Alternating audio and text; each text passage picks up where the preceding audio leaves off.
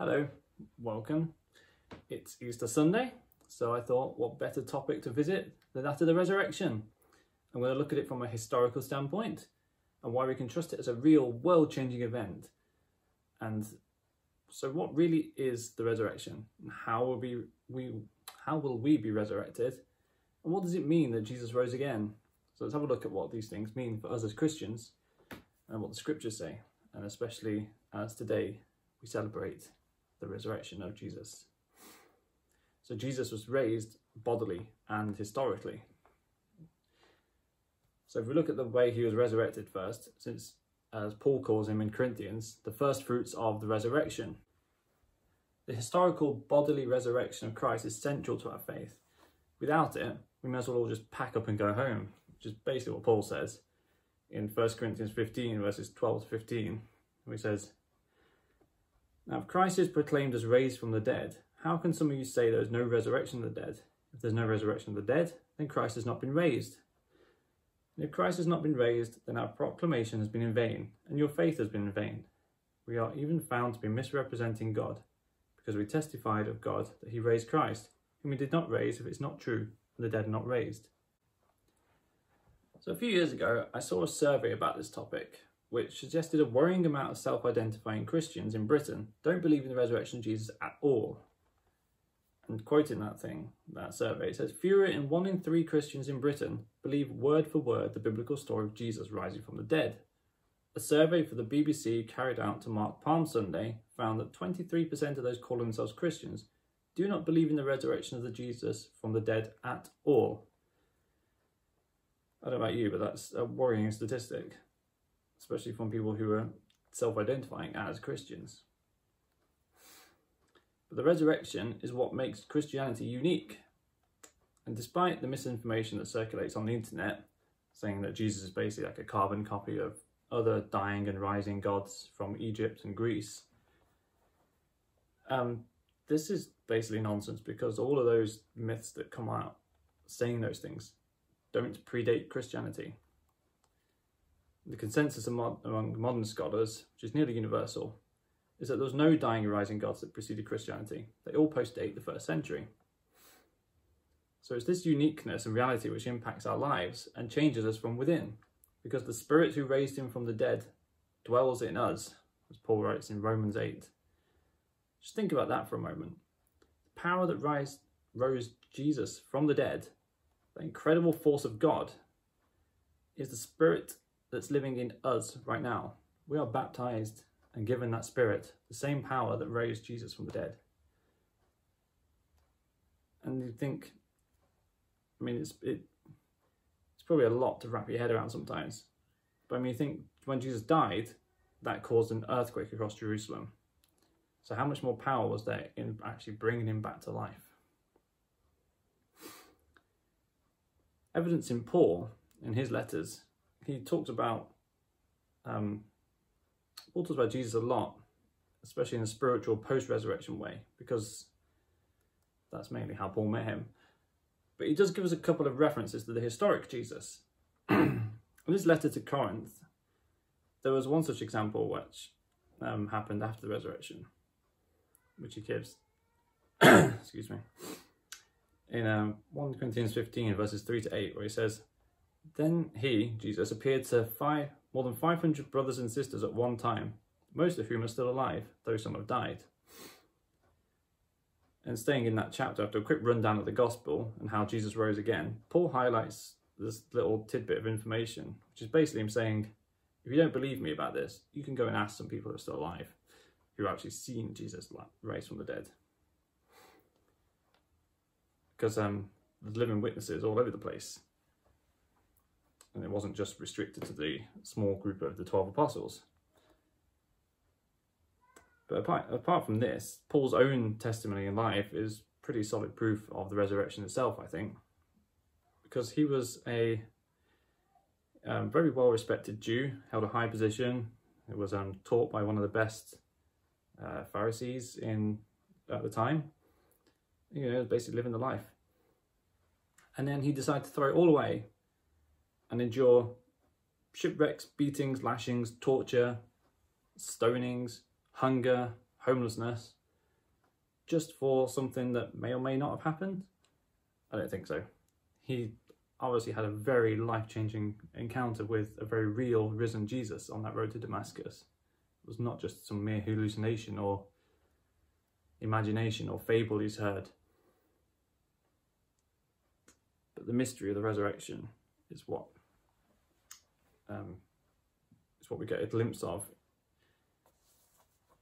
in Peter and Paul's letters, where Peter explains that Jesus went and made proclamation to the spirits in prison. She says in 1 Peter 3, verses 18 and 19. Prison being the place of the dead, and where those people of previous times have gone after they died. Paul also, in his letter to Ephesians, follows up on this same event, where he says, Jesus who descended is the same one who ascended far above all the heavens, so that he might fill all things. And in doing so, he made captivity itself a captive. It is captive to Jesus because he holds the keys to life, to death and Hades, which is what it says in Revelations 1. And just to make a little bit of a, I don't know what the word is right now, I guess, I'm going to say that when Jesus went down into that shadowy place of Hades, the light of the world was probably the first bit of light and probably the last bit of light that shadowy place ever saw. Moving on a bit from the New Testament period, you get Ignatius, who was an early church father. He was a disciple of the Apostle John, so he gives us a direct link to the apostolic period, where he gives us a nice little insight to this bit of the mystery of what happened during Jesus' death and resurrection, where he talks about what happened in Matthew 27, where it says, to quote Ignatius, says, "For the scripture says, many bodies of the saints that slept arose, their graves being opened. He descended indeed into Hades alone, but he arose accompanied by a multitude." So basically the idea that when Jesus died and he went to the prison, or Hades, or Sheol, whatever you want to call it, he preached to everyone who had died previously and said, "Hi, I'm the Christ, the one you were waiting for." And then on the day of his resurrection, when he rose, he brought all of them with him, and they came up in the tombs in Jerusalem, which you see in that little narrative in Matthew 27. So that's the whole, the power of it was more than just Jesus coming back. He was the first fruits of the resurrection, but also it overflowed, I guess, into the people who were waiting. So the nature of the resurrection, which generally we think of it as a physical resurrection, here, the bodily resurrection, but it's also spiritual, though it's not obviously the only type, because it is obviously physical as well. Many times in scripture, when speaking of baptism, it's used to describe the symbolic act, of dying and being raised with Jesus into a new creation, despite we keep our old bodies. In the meantime, what you can see in Colossians 2 and 3 and Ephesians 2 and Romans 6 talk about this. This is why I believe there was such an emphasis in the early church and throughout the New Testament on baptism, and why it was something sacred and became seen as a sacrament, and why it was so highly esteemed and not an event to take lightly. Because while these verses and others make it clear that through baptism we die to our old selves and are raised anew in Christ, we must also understand that this prefigures our future resurrection when we finally put on immortality, as Paul says. Though we all eventually die physically in the body, we won't die at all, because death is defeated and it no longer has a sting nor power over us. In ancient times, and probably still today as well, accepting the resurrection of Jesus of our future selves as well was a major sticking point for new converts. And those interested in the faith, it's probably still a bit of a stumbling block even now, accepting that, death isn't the end. We will not just go to some wishy-washy, floaty afterlife, but actually we are rejoined with our bodies, but better. So resurrection was a totally new concept, really, to accept, not just to accept, but also to expect, to receive personally. or for it to even happen at all. Because even like you think about too, the Sadducees in the Gospels, that sect of the Judaism which didn't even accept the resurrection. So Paul spends some time on the resurrection and explaining what it means and how it will be. Though it's a topic that will always be limited by our human understanding. This is why the nature of the resurrection is always contrasted with the putting on of new clothes, or building a new tent, or sowing seeds. Even if you don't have a farming background, it's still easy to sort of grasp those concepts of, you plant a seed in the ground, it grows up into something else. We all know how it works. So it's that sort of thing, and our mortal body is the seed, we put it in the ground, and we remove our outer garment, this old body, and then we put on something new, we sprout into a new life. And it's replaced with something new and better. And quite rightly, as Paul says, a mystery. But it's more than just a physical thing. And I think saying the resurrection is physical and bodily, it gets the point across, but I don't think it really does it justice. And I think better word to use is glorified. We get glorified bodies. As Paul also says, like, as Jesus was glorified in his body, we also receive a similar nature. Because our bodies, although they will be similar to our current physical bodies now, they're not going to be the same, and they're not going to be limited like our earthly bodies. In the same way that Jesus was changed, we too should also be transformed into the likeness of his glorious body, which is there, it says in Philippians chapter 3, verse 21. So we know that even though it's a new physical body, it's glorified, so it's an extra level of physical.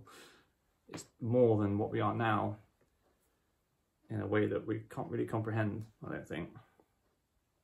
In the same way that spiritual beings such as angels can become, physical, as much as we can understand in appearance, they aren't obviously the same as we are. They don't suddenly become mortal, they're not an incarnation.